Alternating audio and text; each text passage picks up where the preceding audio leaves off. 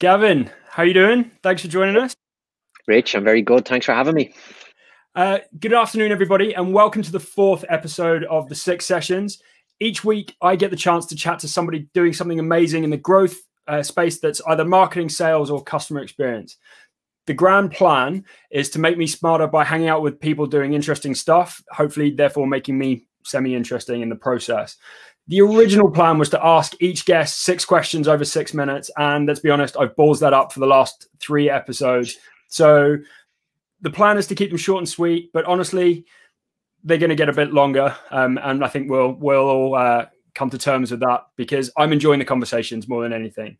So we'll keep it short and sweet, but remember, it's unfiltered. So will probably swear throughout the episode. Being a good Irish lad, I'm sure Gavin might sneak one in there at some point. But that's what makes it fun. It's unfiltered, and you'll get some honest thoughts around marketing and growth in general. This week, it's my pleasure to introduce you to a good friend of mine, despite having some questionable taste in cars, and we can cover that in a bit, Gavin. Gavin Flood. So Gavin is Senior Director for International Marketing, as well as Head of AdRoll EMEA. So quite a big role, given the size of EMEA.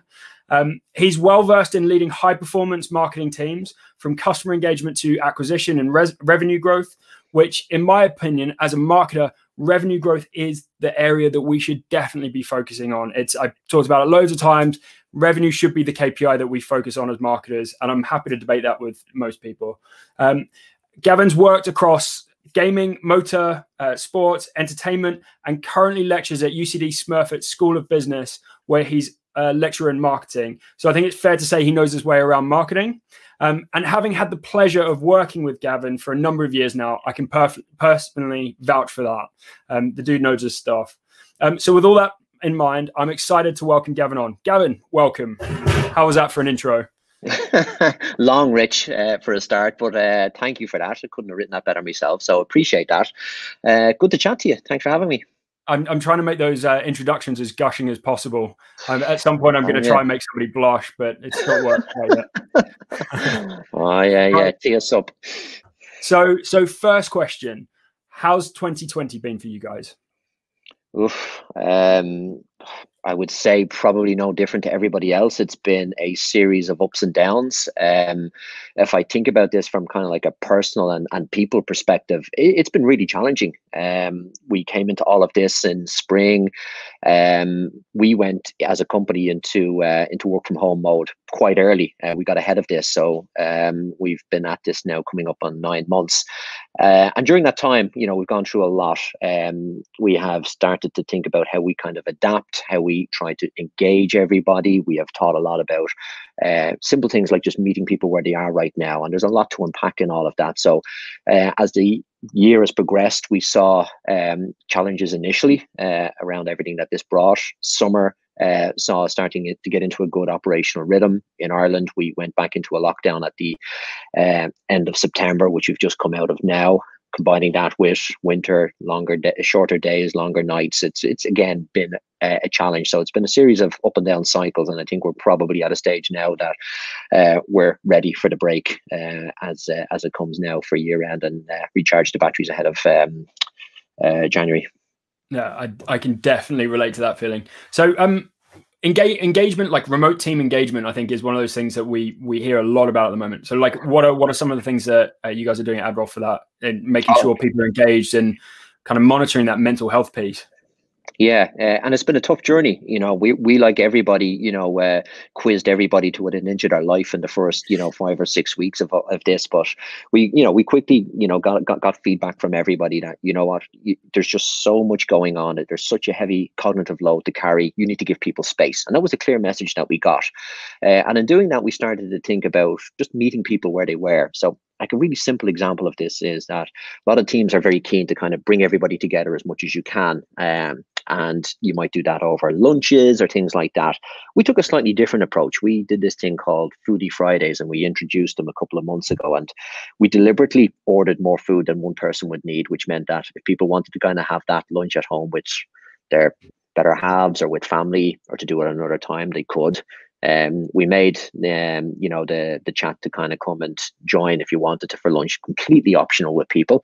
So what we found out of that is kind of people really appreciated the gesture, and people just did things on their own terms. Some had lunch with family, some had dinner, and some joined the hangout and caught up with others, but everybody did it on their own terms. And we found that, a real salutary lesson in terms of engaging people. And we took that, that lesson and feedback and started to try to apply it to a lot of the other things that we have done, including how we try to support people, managing the anxiety and the stress that they're going through at the moment. We've done a number of sessions to try just, not just give people guidance around how they kind of might manage that piece, but actually explain to them the triggers around, when they start to get stressed and what that manifests itself in, and giving people some guidance, helping them understand it, and continuing to check in with people on a regular basis. And we've done that with the help of some really, really good specialists in this area over the last number of months. So if I was to summarize it, Rich, I'd say it's a combination of just meeting people where they are right now in terms of how you're trying to drive engagement, while also being there for them in terms of kind of supporting them on this journey. They're the two things for us as a company and as a site that's worked really well for us. Having everybody working from home, though, must be saving AdRoll and every other SaaS company in Dublin a fortune if you're not having to kind of build those breakfast bars and lunches and snacks and all that at the moment, no? No, you should see, you should see those meals that we push out for Foodie Fridays now. Very, very impressive. It is kind of swings and roundabouts on this piece, and you start to kind of look at investments that you make everywhere else. And one of the things that we've been very committed to is actually supporting the work from home setup. For a lot of people, it's really, really challenging. Trying to create separation in the home between work and the home life is incredibly difficult, especially if somebody's stuck working in a shared accommodation situation or in a busy household. So being able to kind of do all we can to support that through equipment, through how we structure work days, that's been a really, really important piece as well. We can't assume that work from home, here's a laptop and here's a seat and away you go. We've had to do an awful lot more than that, and it's really important because it actually does feed into long-term well-being and engagement as well. Yeah, it's a surprise how many Zoom calls. Like at the beginning, I kind of it makes sense. Like there was a very quick, rapid progression to being working from home, so not everybody had decent setups and to be expected.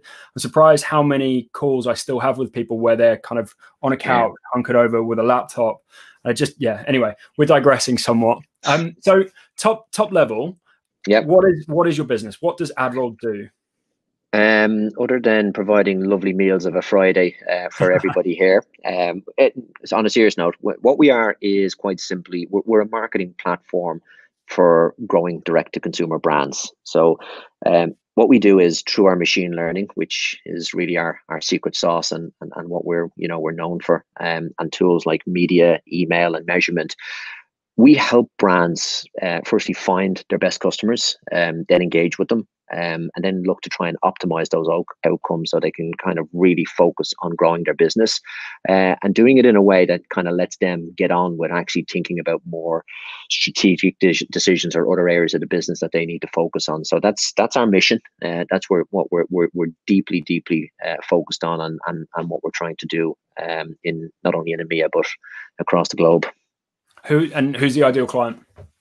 Ideal client or ideal customer, as I said, it is that growing direct-to-consumer brands. I think about some of our UK customers, and the brand I come back to quite regularly is a London company called Bumf, who are in they're in the confectionery space. They're a small upstart brand, relatively small team, big ambitions.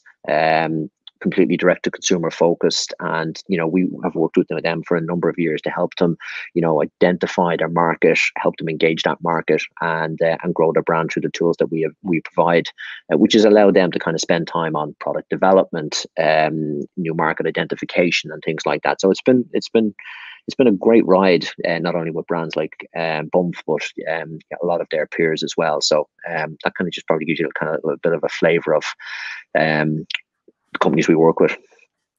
And so, I understand what AdRoll do. Mm-hmm. What's your role within that stack? What do you do for AdRoll?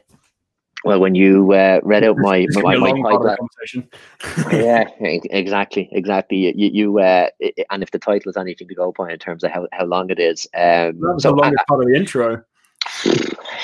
So if you kind of focus on the core, for me, the core in terms of being a marketeer, and I report into our CMO and sit as part of that core marketing team, which has kind of like three functional areas. It's got a brand and buzz team, it's got a growth team, and it's got a product marketing team. And as someone who leads the international marketing function, I kind of cut across all three of them. And I'm looking to try and make sure that, you know, what we're focused on through those teams is brought to life in EMEA.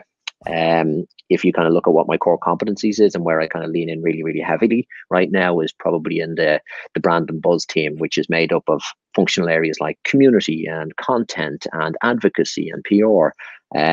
You know, identifying resources that our customers can find value in and helping them to kind of educate themselves on their businesses so that they can really help come on that journey of growing their business is a thing that I'm hugely focused on. So leading the teams around that, bringing that to life in EMEA is kind of like a core part of my role. And then in my spare time, I'm also the site lead for the team here in EMEA. And that kind of has kind of like three core areas of responsibility to it. You know, one of those is kind of like is engagement. You know, making sure the team is engaged, and I spend a lot of time on that. Secondly, is making sure that we're aligned around that vision that I spoke about earlier. And then thirdly is being an advocate and being a champion for the Dublin office in the EMEA region. You know, showcasing the impact that we are having and can continue to have as we look to try to expand our charter here in EMEA. Have they just turned the lights off behind you? It just got dark all of a sudden. Probably has. That's us. You asked us earlier how we're saving money, and we have the light saving lights in here. So if I start waving my hand frantically here, they'll probably go back on in a sec. So you're lecturing at Smurfit, right? So yeah, I am. What got you into lecturing? Because it's a different path from the like commercial path. Very different ballgame.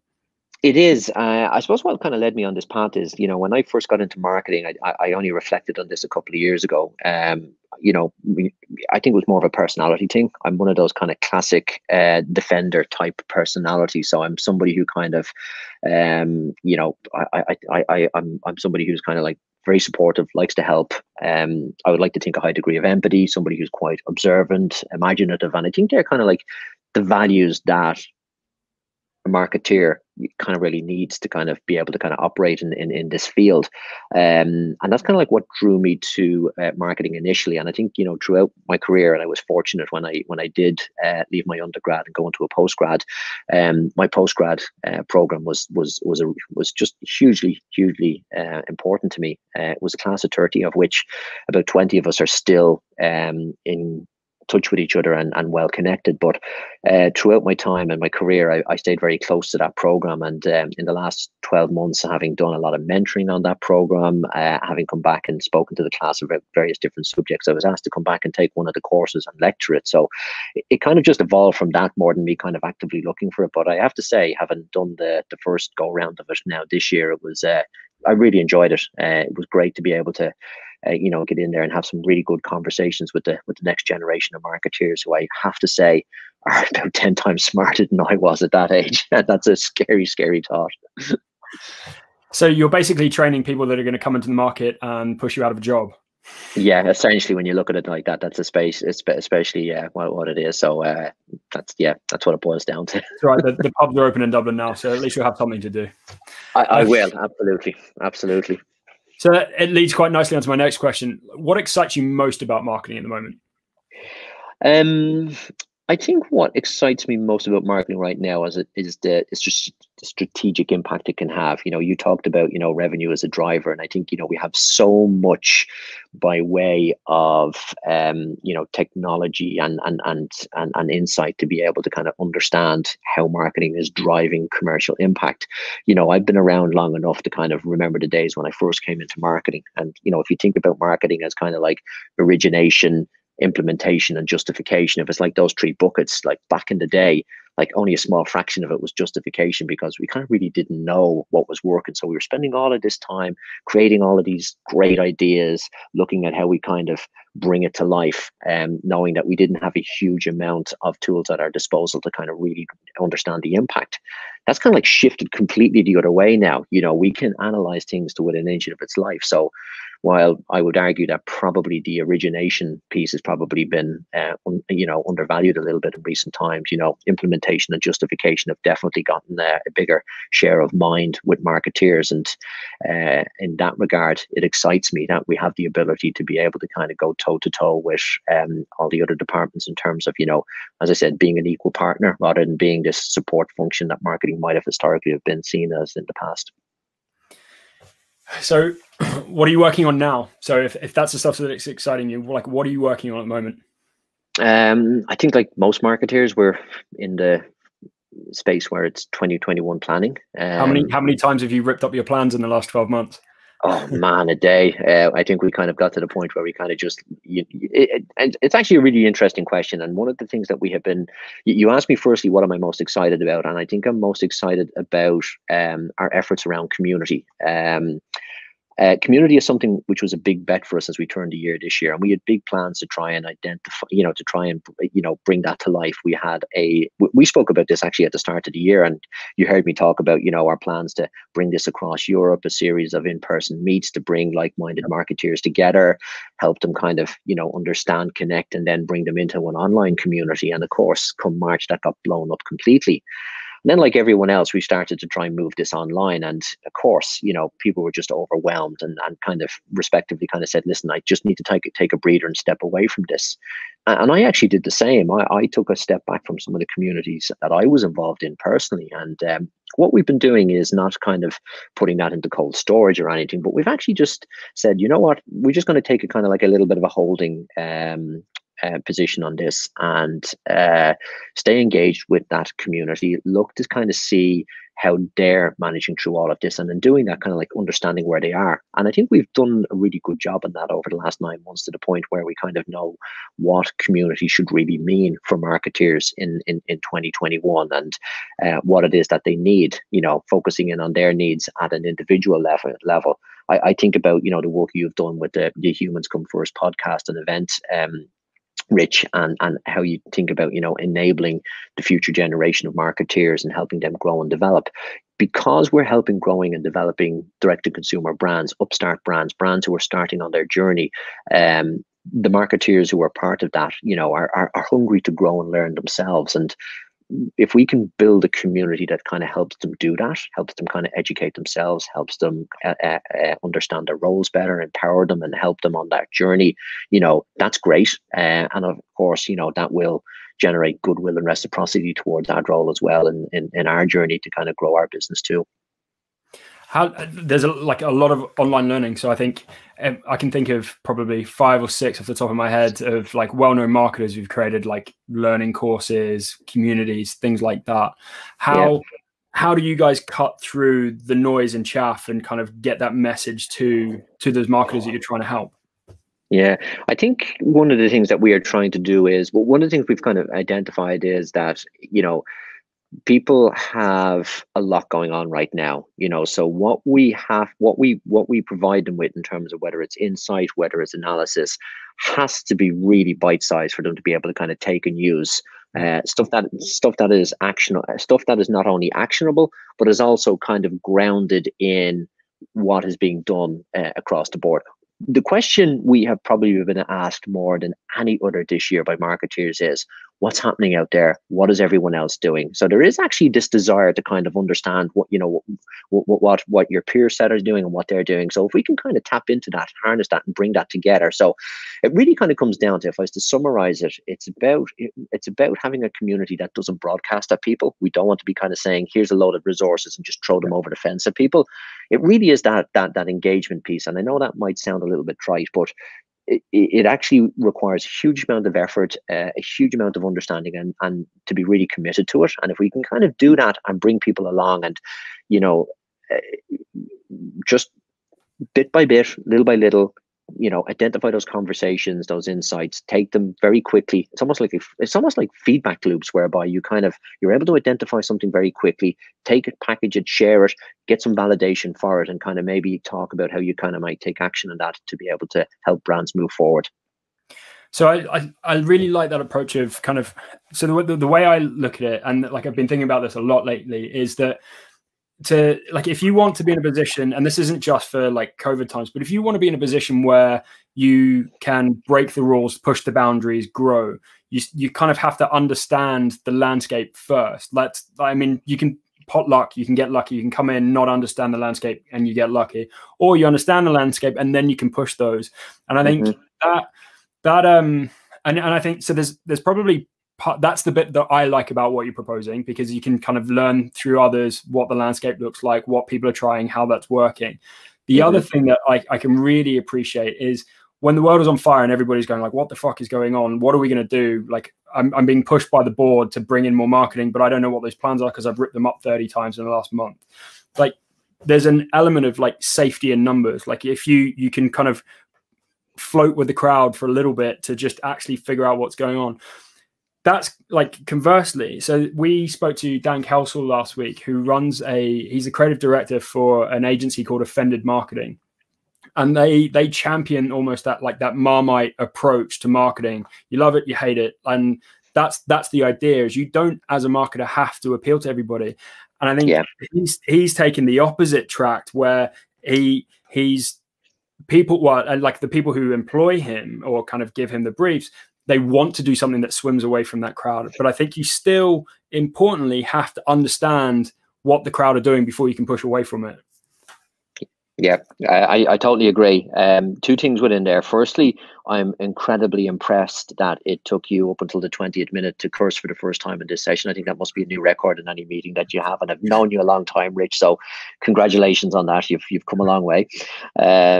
Secondly, that piece around, wanting to kind of like create separation, and you're absolutely right. You can't be everything to everybody. And when we think about community, it's almost like a subset of our ICP. So we think about this at an individual level rather than a brand level, because we can't come in and help every brand and every problem that they have.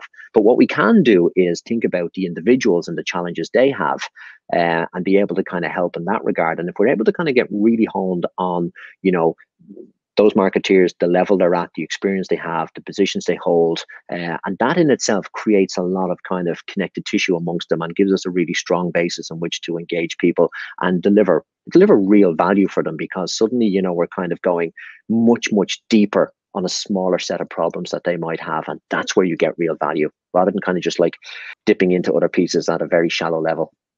And that's so like some of the classic like Marketing Mary type content is very much around empowering Marketing Mary to be able to like upsell and like address the challenges that individually they have. And like challenges like that will be things around how do you what does your board want to see back from a report? Like how do you manage up the chain, all of that kind of stuff. And that is individual basis. And I think they are the questions that people want to be answered when they're learning this stuff, because I think quite often, when like you touched on it before, like theory learning is great, but the practical stuff is where you learn that. And you don't learn what, particularly if you're managing up a chain, you don't learn what the board wants until you go through that process, unless you can dip into a community who has or are going through that process as well. So I'm a huge believer in the power of community. And that's what, like you mentioned the Humans Come First stuff that we're doing with Joe, and AdRoll were a big part of that. And it's like that community aspect is the stuff that I personally enjoy from it, because we learn loads from that engagement.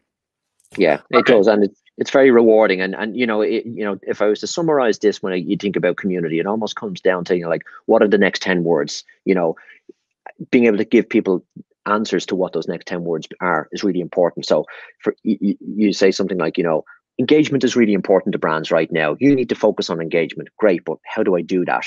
Community should be a place whereby you can kind of like really unpack that. Well, here's what engagement means if you're creating content. Here's what engagement means if you're writing loyalty-based newsletters for your customers. Here's what engagement means if you're trying to build a brand for yourself on social. It's really getting into those pieces, and that's what community can do and deliver, and really helping marketeers grow. Well, community can almost answer some of those nuanced questions as well, because again, like book learning is great, and like I'm not downplaying that at all, but you can only learn what is kind of explicitly outlined in front of you. But there's like, as marketers, there's nuances around like the sector you're in, the people that you're selling to, the products you're selling, all of those kind of things get rolled into that. And I think community is a very powerful way to be able to help you answer those with the context. So big top line question. What's next in marketing? Oh, what is next in marketing?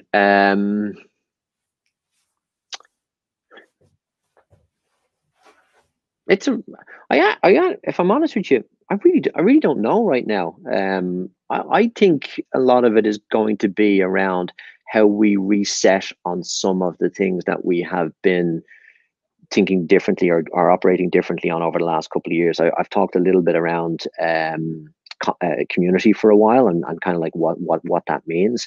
You know, you think about some other programs as well, you know, content and what kind of providing value through content really means. And again, the last 9 months has kind of shown us that it's, you know, what will help brands grow and engage and delight customers is content that answers to questions that they have, addresses problems that they're trying to wrestle with at the moment, rather than, you know, content that talks about your product and highlights features and things like that. So I do think there will be a lot in terms of just reassessing how we think about bringing to market programs that have been around an awful long time, but, you know, in light of COVID and how, you know, brands are viewing, or how customers are viewing brands and the type of relationship they want. I definitely think there will be a lot of reassessment around that.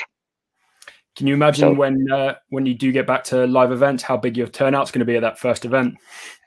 Wow, that is. I was actually only talking to somebody the other day about this, and like even throwing around things like, you know, if people are going to be kind of concerned around even getting to an event, you know, are we going to start to see, you know, fewer events with higher production values? And we could even get to a stage where kind of like people are charging into events, because, you know, if there is that element involved with it, people will need to be very deliberate around committing to it, coming to it, and knowing what they want to get out of it. So I can see a lot of that kind of being an output of all of this when it comes to live events in the future. I cannot wait to get to the point where, and like I am an introvert, and it takes me a lot of energy to kind of go to events and that, but I cannot wait to go and spend an hour just like shaking hands and chatting shit to other marketers for a bit. I am definitely missing that. Yeah. I'll use one of my old car industry analogies and say, yeah, I'm the same. I can't wait to go start kicking tires again. Yeah, exactly. Right, Gavin, thanks for being up for doing the 6 sessions with me. I really enjoyed that, and I enjoy the chat. I always enjoy our chats, but I enjoyed that. If anyone wants to follow up with you, how do you want people to connect? Just connect with me on LinkedIn. I'm up there, so just connect with me on LinkedIn if anyone wants to have a chat or talk about any of this stuff. I'm always up for it. You've chatted a lot about the AdRoll community. Where can people go find that? Oh, just get along to our website, adroll.com, and it will be up in bright lights there for you to get involved in. Any parting wisdom you want to share with everybody on a Friday afternoon? I suppose when we talked about this at the start before we came on, I think everyone has, you know, gone through an awful lot over the last 9 months. I think, you know, there is a break coming up. Take it, enjoy it, unplug. The laptop will be there when you come back in January. That's what I'm doing. I know it's what you're doing as well, and it's the right thing to do. Do it and don't feel guilty. Yeah, I cannot wait. It is my favorite time of year, not because of necessarily the festivities, but it's the only time as an agency where our clients down tools as well. So there is no work to be done that we can, and it's a nice kind of relaxed time of year. Gavin, safe drive home in the Audi TT. Thanks everybody, and see you next week, where we have Rob Massa from Forecast joining us, which would be a great chat. Did you like that final quip there, Gavin? I did. I thought I was out the gate without that now, but you snuck it in just under the line. Thanks everybody. Cheers, Gavin.